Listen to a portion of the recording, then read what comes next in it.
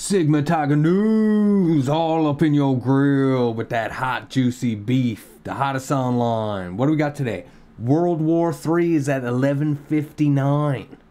P. Diddler and the debate. What happened last night?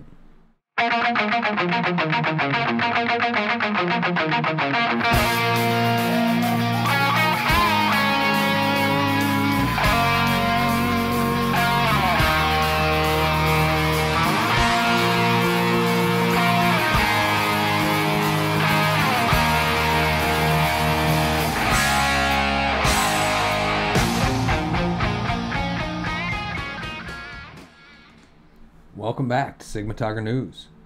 Welcome if it's your first time tuning in. Don't get used to the mask, it's coming off. Okay? A couple weeks perhaps. Maybe we'll do it on Halloween. How about that? Sounds perfect. Alright, let's dive right in. What do we got? Boom! Greg Gutfeld. He's a Fox News analyst or whatever. He's talk show host, really. He rips the DNC media cover-up a bombshell ICE report of 425,000 illegal immigrants who are convicted criminals being released into the U.S. This is the biggest crime story I've ever seen. They would rather you die or be raped than Trump be right. Ugh. Gutfeld, tell us no, it's not 60,000 rapists, it's only 8,000. It's only 7,000 murderers. Cool. I'm glad you're okay with that. I'm glad. I'll take your fact checked. But anybody who defends this or says it's not that big a deal is complicit. And they should be held accountable. These bastards were more offended by stories of cats being eaten than real stories. Real stories reported here of actual rape and murder. Yeah, dead on.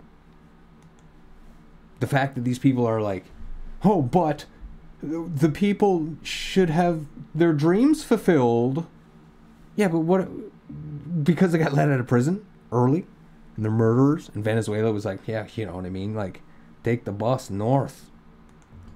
Anyway, Iran's president seeks a regional response to Israel. We said that they were going to do an attack on the airport in Tel Aviv, I think. No real news came of that, but there was a terrorist attack. Some dude with a gun went out there shooting some people. Killed some people, unfortunately. Hezbollah by herself cannot stand against a country that is armed to the teeth. Yeah, with the help of America. Absolutely. So they're like, well, what are we going to do? Regional countries, Islamic countries, must stand together to confront Israel over its recent strikes against Hezbollah in Lebanon.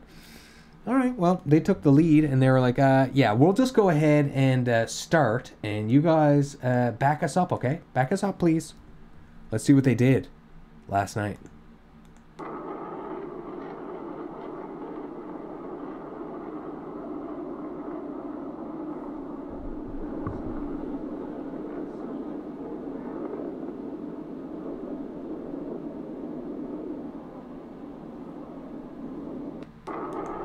All right.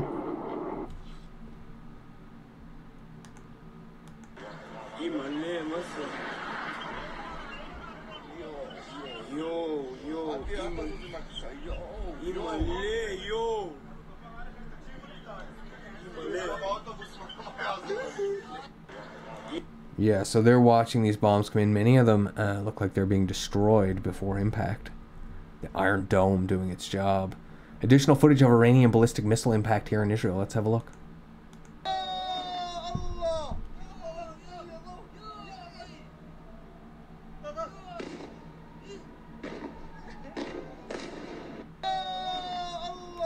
Definitely looks like some targets were struck, for sure. Dozens, possibly hundreds.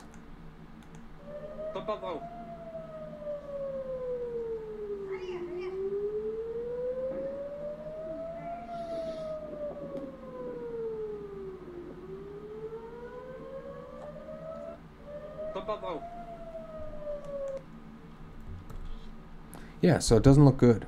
Not good at all. Well, Palestinian killed by shrapnel in the West Bank. IDF chief says Israel will choose when to retaliate. Biden says active discussion with Israel on how to respond to Tehran, Iran. Yeah, what are they going to do? Boots on the ground, perhaps? Well, anyway, that Palestinian who got hit there, let's have a look and see what happens. It was debris. It wasn't a direct hit. This is unbelievable. Tune in.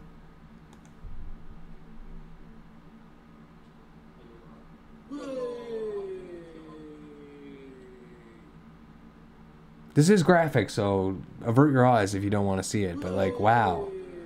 So that was like some sort of missile casing. Something. And yeah. Direct hit.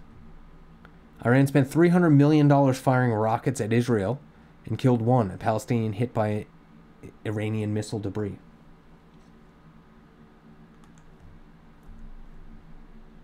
I mean, like, what are the chances?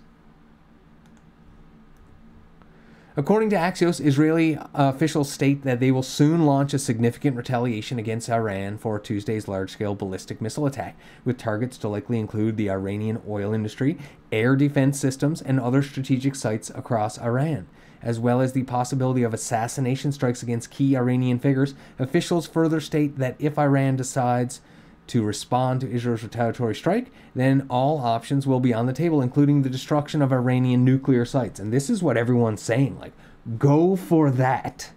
Like, just do that. But make sure you get them.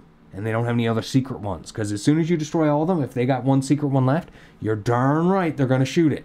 You know it for a fact. So, yeah, that's a risky play. It's 11:59. If you've been following the show at all, last year, like literally almost about a year ago, a couple of days since the attack, we were like 11:45. Then I think we got all the way up to like 11:54, and then we kind of pulled back. The Houthis, they were doing some stuff. They got some extra missiles, but then boom, like we're 11:54, 11:55, 11:59 right now. Why? Just in. Israel launches ground invasion into southern Lebanon. In accordance with the decision of the political echelon, a few hours ago, the IDF began limited, localized, and targeted ground raids based on precise intelligence against Hezbollah terrorists' targets and infrastructure in southern Lebanon. These targets are located in villages. So they were sending out the report, like, if you're in this building or near this building, get out. Lebanese army withdraws from the southern border with Israel. Come on in. We're not even going to, like, put up a fight. Lebanese army was seen withdrawing from several positions on the southern border with Israel. Local residents and security sources told Reuters. Israel goes in. IDF confirms boots on the ground in southern Lebanon as bombs rain down from the sky after a day of ratcheting tensions. Yeah, the Israeli military last night confirmed its troops had launched a long-awaited ground invasion of Lebanon as fears mount that the escalation could plunge the Middle East into all-out war. Could... I mean, it has. It is the current happening. Like, you know, they don't often announce World War II. Like, today is World War II. It's like, you're just in it. And then when it's over, or during it, they're like, yeah, this is pretty significant. This is World War II. We need to get more backing. So let's get the axis of evil, name them that. Yeah, that's great, right? And we're the allies, okay? And we're red, white, and blue. Let's get the posters up. Uncle Sam, we need you. Yeah. Conscription. Boom. Where and who's doing it? Russia, for sure. America slid a little conscription thing into one of their bills during the pandemic that women can now be conscribed to work. I mean, to war. Sorry, not work. All right. Russian military to draft 133,000 conscripts in fall call-up. All young. Unfortunate for them. Yikes. So Trump hopefully gets elected and ends this war because Kamal's a war pig, and so is Waltz, and they will continue. While Russia is waiting, though, they're deploying wolves to the front line to detect incoming Ukrainian drones. Interesting. Russia has started deploying wolves to the front line of the war because the animals react early to the sound of approaching kamikaze drones.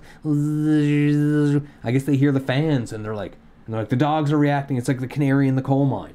This is the husky in the snow. The Siberian in the snow. There you go. Boom. All right. Anyway, females were taken from the Siberian region of Khasi and raised by wolf tamer Alexander Konchakov. So he's the man. Transgender man, 39, and his non-binary partner welcome a baby thanks to sperm donor who was also transgender, and so was the doctor. So unpack that. Reuben Sharp, 39, from Brighton, transitioned to a man 12 years ago. 6 years ago, he decided that he wished to become pregnant and have a child. So, was a woman, intact, reproductive organs. He and his non-binary partner, Jay, so this must have been a man who decided they are interested in both or are both, not sure, sought a transgender sperm donor online. Or perhaps Jay was a woman. I don't know. What the heck's going on here? The couple welcomed the birth of their baby Jamie 3 months ago. And does it matter? No, it doesn't. Because it's, hey, like, whatever. Like, tune in 30 years. Check back. Mark your calendar. 2024 plus 30, 2054. October 2nd, we're going to find out about this little boy. Or girl, whatever happens to him. Mr. Sharp went through endless tests but got his first break, Mr. Sharp, when he began having a period for the first time in 6 years. So I guess he got off the meds. He told Sunday Mirror it's taken 6 years to get this far, but now we have in our arms. That was the end goal. I finally feel complete.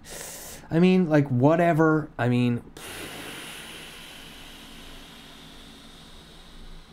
that's my answer. University of Wyoming volleyball will forfeit match to team with trans player. I applaud that, because I think that women's rights are being eroded. Everything that the feminism fought for is now like OnlyFans. That's what's left. The University of Wyoming volleyball team will forfeit its Saturday match with San Jose State University, which has a transgender player. UW had previously said it would play, but has been under pressure to forfeit from an advocacy group and Republican lawmakers. Okay, yeah, so it's other people. It's definitely the far-right influence that has come down hard onto this coach. And yeah, it's not the coach, it's not the players, it's other people forcing them to make this decision, of course, yes, absolutely. British clergyman 69 dies during night of drug-fueled sex with Belgian priest 60, who was then arrested after cops find ecstasy in his Antwerp rectory. Not rectum. They didn't find it back door. They found it in his rectory where he sleeps. British clergyman died after a night of sex and drugs with Belgian priest who has since been arrested on drug-related charges. Belgian authorities reveal the 69-year-old Brit, who has not been named, was spending the evening with his fellow cleric 60 at a rectory in Kalmthout, North Antwerp, on Thursday. After taking ecstasy and poppers together and having sex, the British priest suddenly fell unwell, the prosecutor's officer said. Office. Shortly after midnight, his Belgian colleague, identified only as Pastor B, called the emergency service, who could not resuscitate his companion. Sudden arrest of the pastor visiting colleagues as the Pope traveled through Belgium has left the small parish of Hyde in shock. Yeah. He hooked up one of his old backdoor buddies and got on the drugs. Liquid incense would never... What is this? This is what they were taking? Amyl nitrate, or poppers. Made famous in the 60s. Studio 54. It appears that the two men had used ecstasy and poppers together and had had sex. 2 ecstasy pills were also found.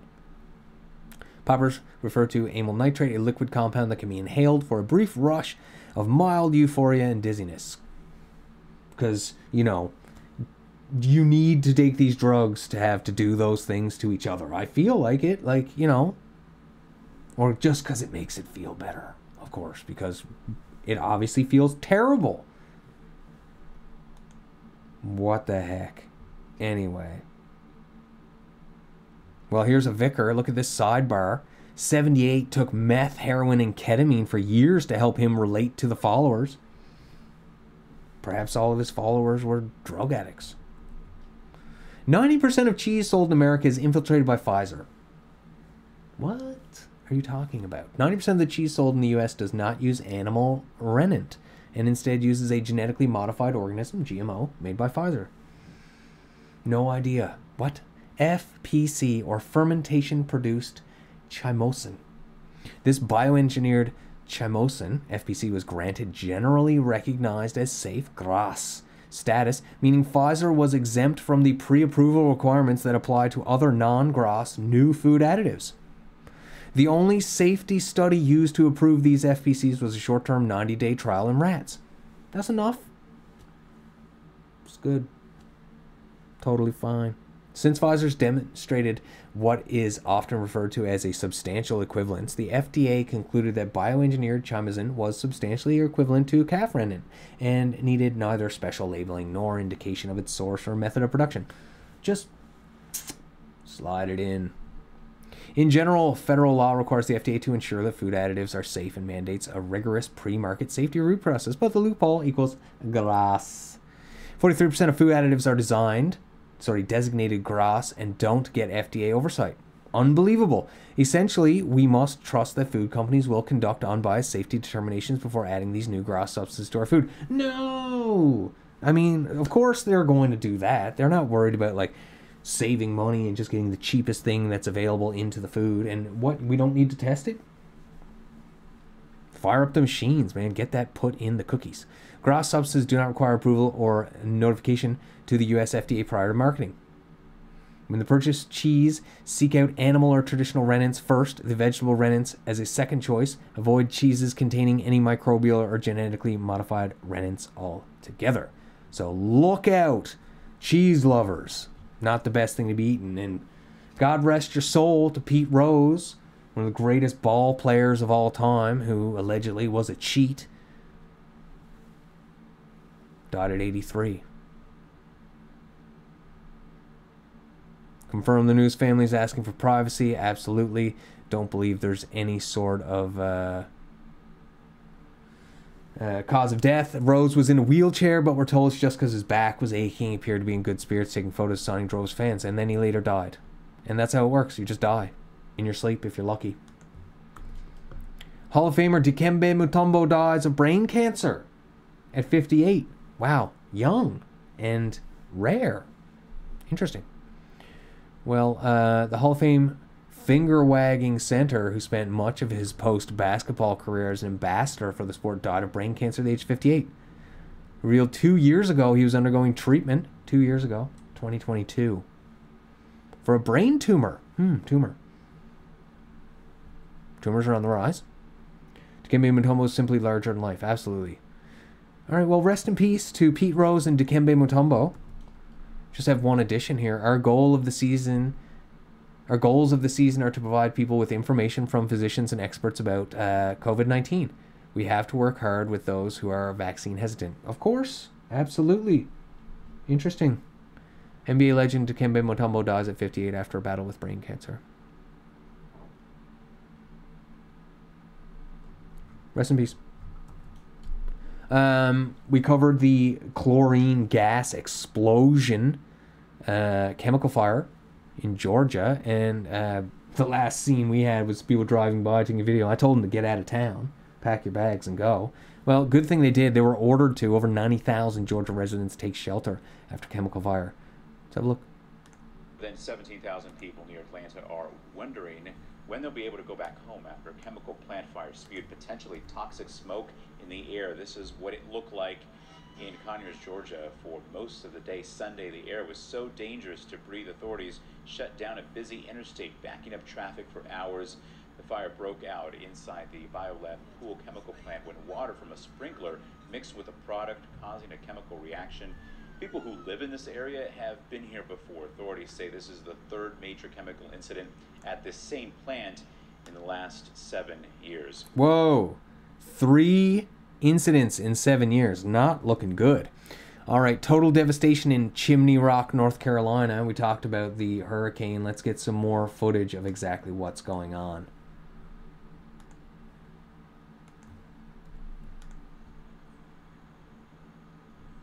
Just devastating. It's people's homes. What's left of them.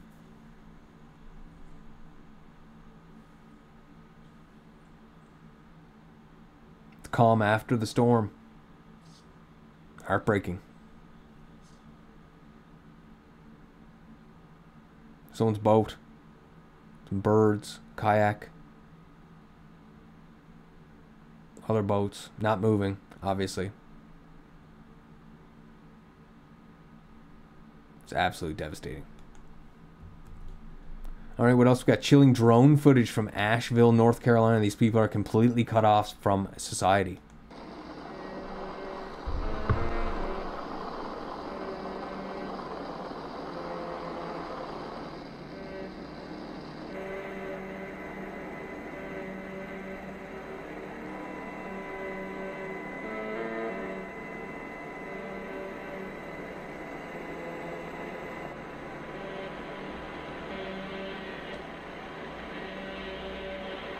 apocalyptic.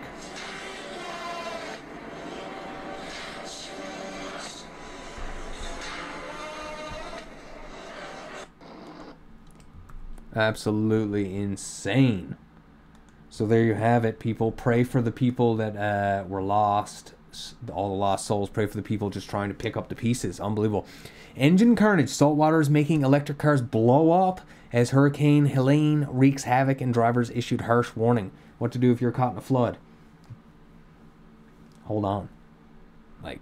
Likely it's the stuff that's in the water that kills you. It's the debris that's washing around. It's not the water that drowns you. It's the stuff that's floating around in it. All right, so yeah, electric car fires. Apparently when these things get salt water on them, they will not go out. The fire department comes, puts them out forever and ever and ever, and nothing happens.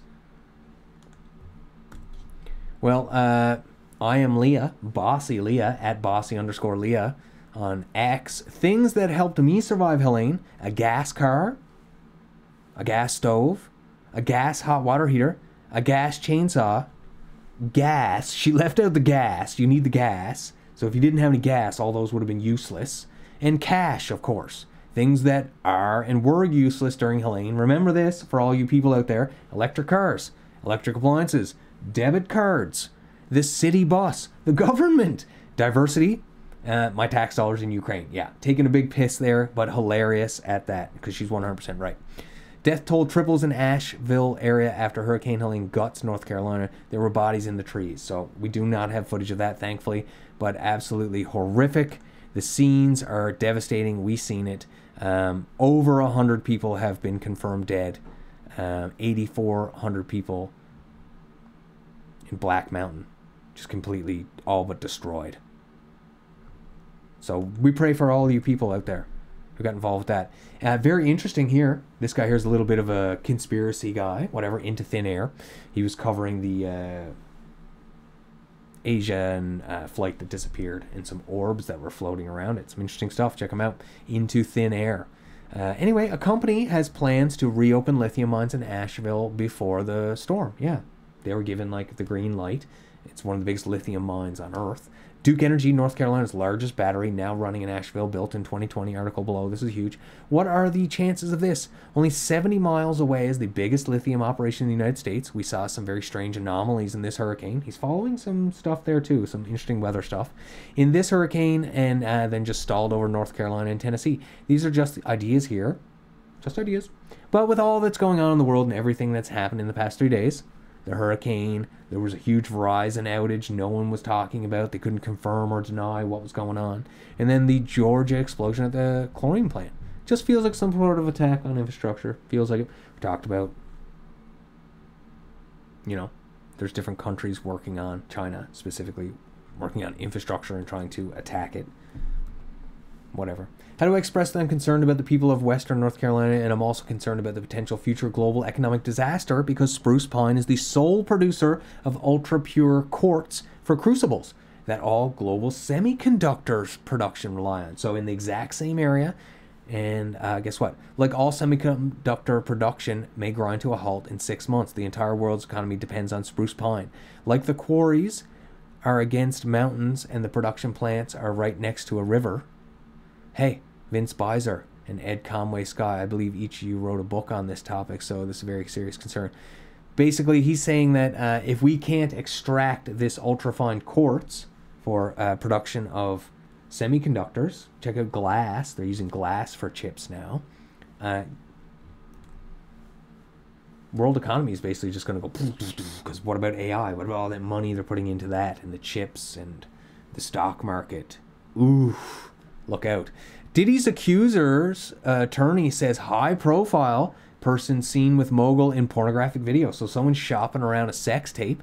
One of the Diddy tapes. Interesting. No word on who. No speculation. But yeah, they're shopping it around. Who could it be? Male or female? We'll keep you posted. She called me and told me about her assault and escape. She was at a friend's house who had industry ties, and Diddy decided to come to that house. Ooh, sounds like a female. Interesting. Developing. Diddy accused of abusing 9-year-old boy and spiking drinks with horse tranquilizer as 120 victims come forward with shocking claims. Dude, when the house of cards comes falling down, it crashes.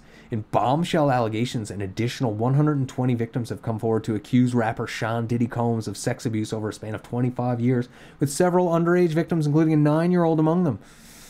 P. Diddler, just the worst kind of human. The claims were made by Texas lawyer Tony Busby, who announced he's representing 120 new victims who he believes have legitimate cases against the rapper turned media mogul. Of the 120 new victims, 25 were underage when the alleged abuse happened between 91 and as recently as this year. Yikes. Prediction, he's dead. P. Diddy's dead by the end of the year. John Diddy Combs' case will soon reveal a list of other perpetrators. The names will shock you. Is this the same lawyer? But the names that we're going to name, assuming that our investigators confirm and corroborate what we've told, Busby. are names that will shock you. These are individual cases. There are indeed other perpetrators involved. They will be revealed when that particular individual case is ready to be filed. They already know who they are. And I'm talking here about not just the cowardly but complicit bystanders. That is, those people that we know watched this behavior occur and did nothing. I'm talking about the people that participated. Just like Bill Cosby and Weinstein. Like, oh, it was just known. It was just known. So why didn't someone call out this, like, super old POS loser Bill Cosby? Apparently he used to call, like, Chris Rock and be like, you're using the F word too much. And he was probably like, dude, you rape women. Because that's what I would say to him. Montana man to be sentenced for unthinkable crime on sheep. Yeah, we covered this last year as well. Montana man found guilty of illegally cloning sheep. Apparently you can just do it. Is due to be sentenced today as a first-of-its-kind case. Arthur Jack Schubarth of Vaughan, 81, used sperm imported from Kyrgyzstan to create gigantic Marco Polo sheep he called the Montana Mountain King. The decade-long attempt to clone and create hybrids from the hulking sheep, who can weigh up to 300 pounds, have curled horns and up to 5 feet long, aim to provide sheep to be used for trophy hunts. Interesting. I mean, this guy's an entrepreneur, a businessman. He's like, let's get the big sheep, I'll clone them. I don't think he was cloning them. Sounds like he was breeding them. He described his client's efforts as being like Jurassic Park and told the court that cloning the enormous sheep had ruined his client's life. There's an image of him, probably hand-soaked in sperm by the look of it, caught red-handed, white-handed, caught white-handed. Yeah. All right. He's in a trophy hunting business since '87, successfully cloned a Marco Polo Argali sheep using remnants he bought from a hunter who had killed a sheep in Kyrgyzstan in 2019. He got a laboratory to create cloned embryos from Marco Polo Argali sheep sperm. So, like, where did he find this laboratory? The Montana Mountain King. He's now been confiscated by U.S. Fish and Wildlife Services. Prosecutor now seeking prison time, 5 years or up to 250 grand, or twice the financial gains. How much money did he make on it? Probably nothing, by the sound of his lawyer. On a ranch in a barn in Montana, he created Montana Mountain King. MMK is an extraordinary animal born of science and from a man who, if he could rewrite history, would have left the challenge of cloning a Marco Polo only to the imagination of Michael Crichton. I get the guess there it is. Is that what he did? Crazy. Well, it's what you can do. With a will, there's a way. So, to the debate. Let's close this out on a high note. J.D. Vance, you blame Trump? Who was VP for the past 3 years? Your running mate. Just check it out. Like, what an ownage.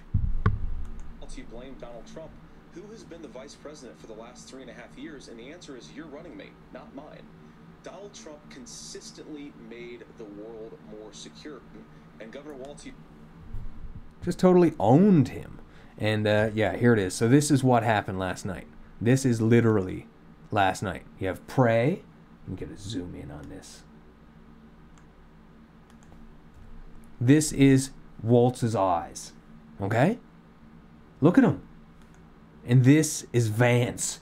Cold. Ice cold. Just like the tiger's eyes. Let's just watch and see what this looks like. Look at Vance's. Okay? And then look at the tiger's. Ice cold, baby. Right to the veins. Right to the core. You can't mess with it. Like, ice cold. JD Vance for VP, 100%. And if you didn't know, the International Longshoremen Association President Harold Daggett on the looming port strike. So what's going on? All the ports basically along the East Coast, 49% of what comes in. If you haven't heard, they're about to go on strike. And let's see what he's got to say. And we'll close out on that. When my men hit the streets, from Maine to Texas, every single port will lock down. You know what's going to happen? I'll tell you. First week, be all over the news every night, boom, boom. Second week, guys who sell cars can't sell cars because the cars ain't coming in off the ships. They get laid off. Third week, malls start closing down. They can't get the goods from China. They can't sell clothes. They can't do this. Everything in the United States comes on a ship. They go out of business. Construction workers get laid off because the materials aren't coming in. The steel's not coming in. The lumber's not coming in. They lose their job. Everybody's hating the longshoremen now because now they realize how important our jobs are. Now I have the president screaming at me, I'm putting a Taft-Hartley on you. Go ahead. Taft-Hartley means I have to go back to work for 90 days. That's a cooling off period. Do you think when I go back for 90 days, those men are going to go to work on that pier? It's going to cost the companies money to pay their salaries. Well, they went from 30 moves an hour maybe to 8. All right. So what's the deal with that dude? He makes $900,000 a year. So he really doesn't care about the average American, what happens to them. He cares about his longshoremen who work hard, long hours, doing labor, and how much they get paid. Don't know their average salary. Anyway, what's up? Thanks for tuning in. Sigma Tiger, all up in your grill as usual. Mask's coming off. Perhaps we'll do a Halloween special. I don't know. We're talking about live streaming and all that. But the mask's coming off. We're reformatting all this. We're going to change it around a little bit from a little Sig Tigs. All up in your grill. Sigma Tiger signing out.